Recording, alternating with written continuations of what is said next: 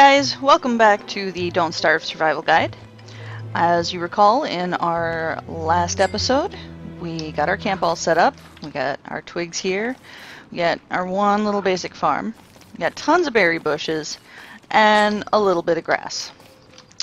And I can tell, because I left the game last time with my axe in hand, that our mission for today is to chop trees, because as I recall, we were going to work on that alchemy engine. And for that, let's see here, science. So, alchemy engines, we need, okay, got it. We need more logs. We've got really good health. Starting to get a little low on our sanity, but otherwise, we're surviving pretty well. So let's see. Oh, right. We planted that huge forest down here. Almost forgot about that.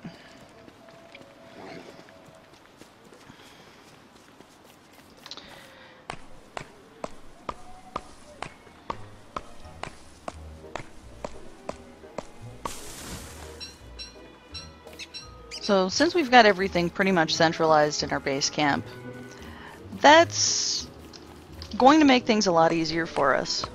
We've got a regular source of food from our rabbits and from our farm. And we've got a regular source of supplies, materials with the grass and the twigs. The one thing that we don't have is rocks, but fortunately we found the rock biome pretty early when we were trying to find food. So we probably should have picked up more rocks while we were up there, but I think we kind of actually have enough. Oh, get away, get away, get away. No, no, no, no, no. Ah, got it. Birds will eat those seeds every time. And by the way, I don't know if you noticed, but seeds will go bad. So you can store them up, but you've got to make sure that you actually, use or eat them in plenty of time. Now, I tend to like to chop my trees down when they're large. You get more logs out of them that way. And you pretty much always get a couple of pine cones off of a tree, but the logs are based on how big the tree is. So that way I don't have to worry about overloading myself with pine cones and only getting one log. I can use my shovel, dig up the stumps, break my shovel, and then once I've got these stumps dug up, I can go ahead and I'll have room to plant more trees. Now, something that you'll notice is I planted my trees way down here. My base camp is way up here. And you might ask yourself, well, why did you put your trees so far away from camp? And the reason is because the trees will come alive and eat you. I'm not kidding. Oops. There we go. Let's go ahead and chop this one up while it's still big. But yeah, when you are chopping trees down, there is the possibility that you will spawn a guardian of the forest. I cannot remember the official name, but one of these trees will sprout arms and legs and come after you and try to kill you, and boy do they hit hard. So that's when you're going to want to use your log suit, and that's when you're going to want to use your spear. Or if you've been lucky enough, and you happen to have been to the swamp, you could also get a tentacle spike, which is really super useful. Tentacle spike allows you to do a lot more damage. I'm going to put my razor away because that's not going to get used anymore. Now that we've got all our beefalo wool, we're pretty set with... Oh, I didn't even realize I had boards. Okay, well, I have plenty of logs. Let's see. I'll refine up another board.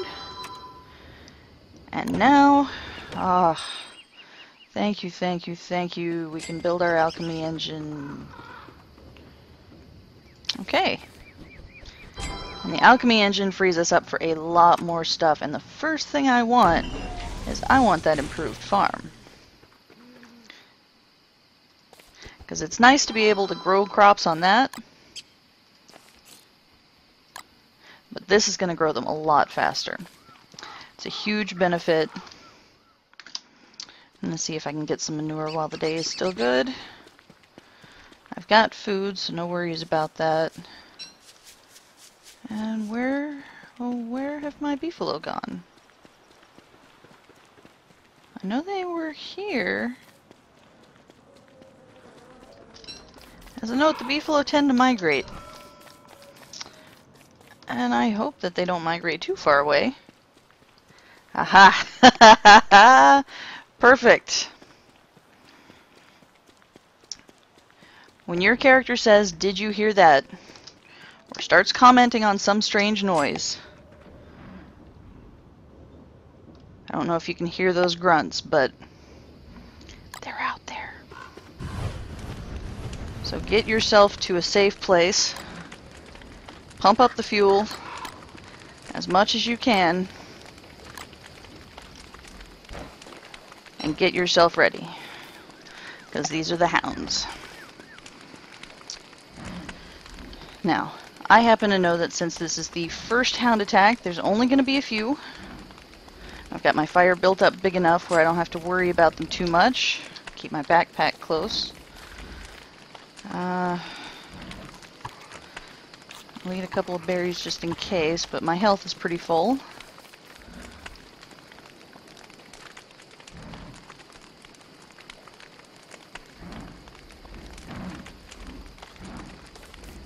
You want to get away from anything that's clickable, because when they start coming in, you could accidentally click on things, and it gets really a lot of a hassle. But you can hear them definitely getting closer now. Oh great, it's daytime. Alright, let me show you, since we're on daytime, a fun way to deal with the hounds.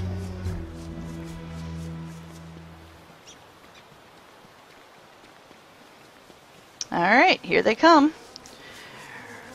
Ready, set, kite into buffalo.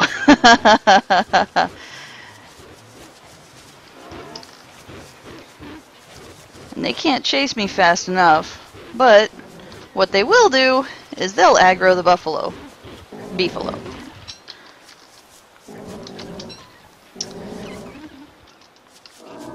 And the beefalo have absolutely no interest in, anything the hounds drop, so I can just come on in here, pick up all the stuff. No damage. No damage to my log suit. No usage on my spear. Super easy. So, reason number 996 why you want to camp somewhere near beefalo. You can also do this with pigs. Pigs will actively combat the hounds, but they won't do quite as much damage. Beefalo are much beefier.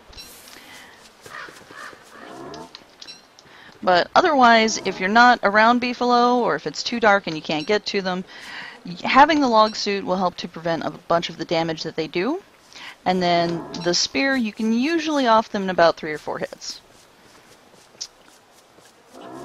So these hounds will come by I'm going to say approximately every 10 to 14 days, maybe a little more or less. I'm fairly sure it's more. But I actually did take a look at the code once. I was creating my own personal character. You kind of have to look at the code, but it is random, but it is a specific time frame. So, plan for about every other week there being some kind of hound attack. And as they come by, there will be more hounds. They will be different kinds of hounds. There are 2 different kinds of hounds that you can get aside from the regular kind. Yeah. We'll grab that. And we'll put our backpack back on. Alright, we survived our first combat. But like I was saying, there's 2 different kinds of hounds other than those guys. There are the ice hounds, which will drop blue gems, and they usually attack in the wintertime. And then there are the fire hounds, which attack generally in the summertime, and they'll set all your stuff on fire. And that's when you want to have a second base camp. I'll usually build like a fire pit off to the side or something like that. Now let's go ahead and check our rabbit traps. Now something to note is that if you are playing the Reign of Giants version, rabbits have their own hunger, and so they can starve. In this game, however, if you're just playing the vanilla version, rabbits are eternal. Once you catch them, you can store them in a chest, and they are permanent. You don't have to worry about anything. You just can store rabbits indefinitely, which is amazingly broken, but so much fun to do. Oh, I forgot to replant some seeds. And I'm going to refine some boards.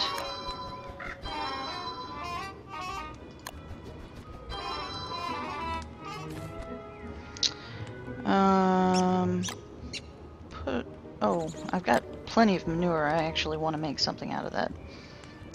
I'm going to put my ashes in the chest. And then I'm going to make another chest.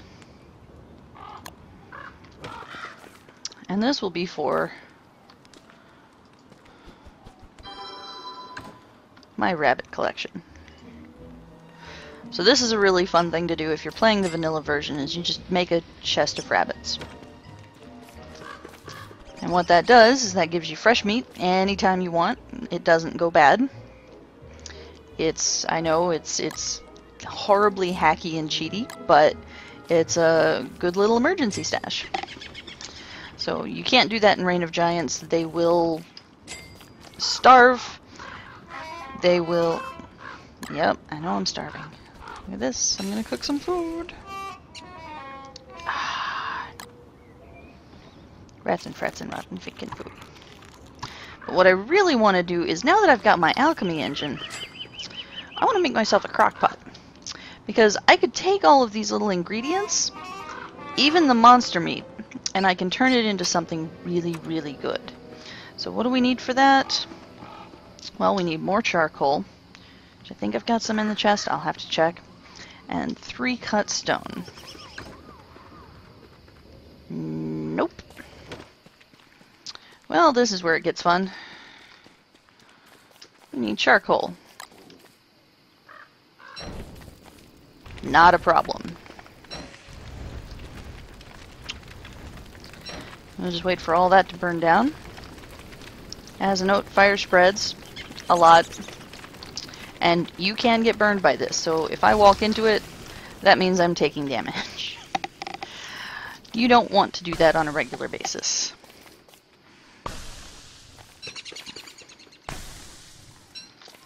Unfortunately, if you duck out of it fast enough, you actually don't take damage. You'll see I'm at a full health already, so not a problem. And luckily, when you do burn down trees, they still drop pine cones on occasion, so you can replant your forests. It's not a total loss. And I'll make sure to do that before I head back to camp, because I still need to have my good source of logs.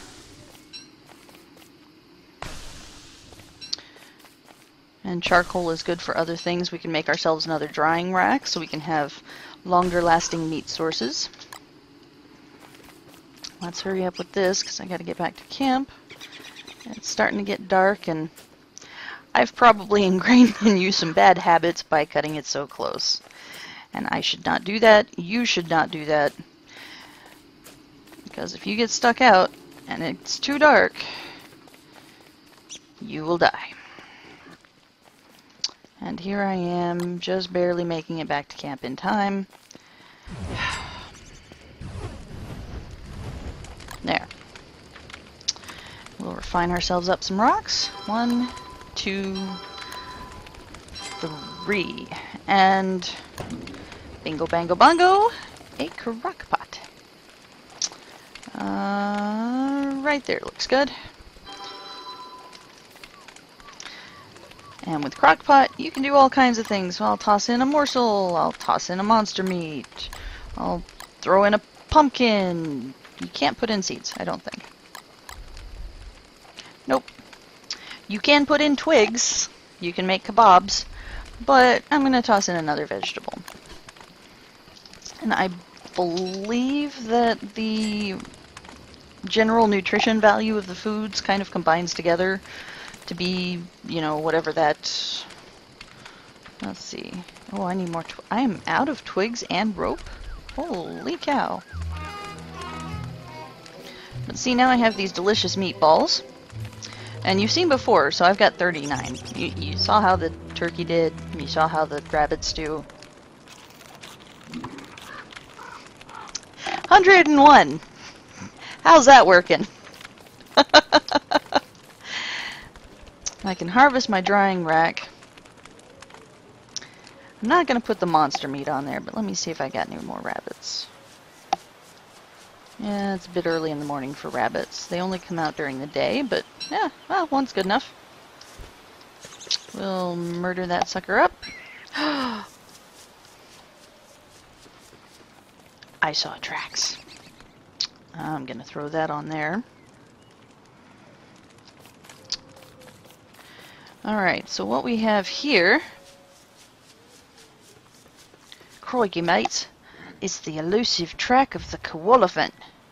And you can see it's this little bitty circle, and it's got 3 toes, and it's pointing that way, so down.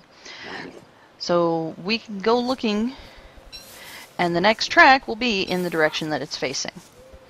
We can hunt it down, but there's something we need to do before we do that. And it involves rope. Let's get over here. I'm tired of walking slow. Let's see. I might have some rope in the chest. No, I don't. Okay. Well, I'll refine myself some rope. And under here, under weapons, that's what we want. So we want... Oh. Okay, so it's not rope. Well, phooey. That means I need to find spiders. Well, that's alright. I was wanting to find spiders anyways, and you see how quickly the crops grew on that? Amazing. Also, dragon fruit is one of the best things that you could possibly have.